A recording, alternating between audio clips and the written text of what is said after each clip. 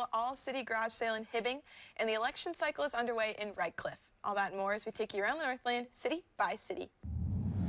We start off in St. Louis County tonight, where a deputy and his canine partner were recently recognized for their work on a case together. Deputy Ryan Smith and Canine Phoenix were chosen by the United States Canine Association as the national recipient of the Patrol Case of the Quarter for the third quarter of 2022.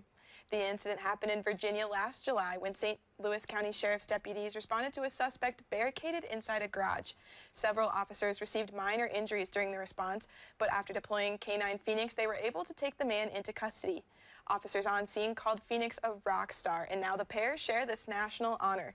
They were given their award in February after being chosen from submissions from over 25 regions in the United States.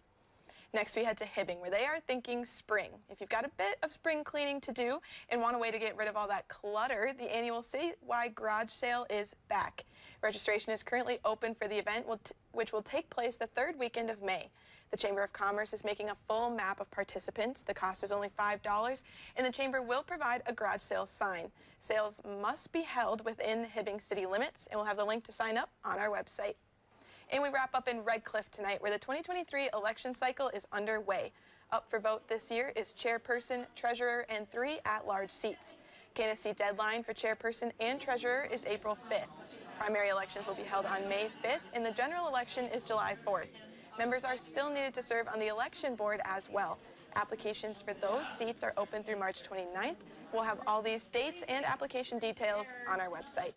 And as always, if there's something going on in your neighborhood that you think we should know about, send us an email and it might be featured as we take you around the Northland, city by city.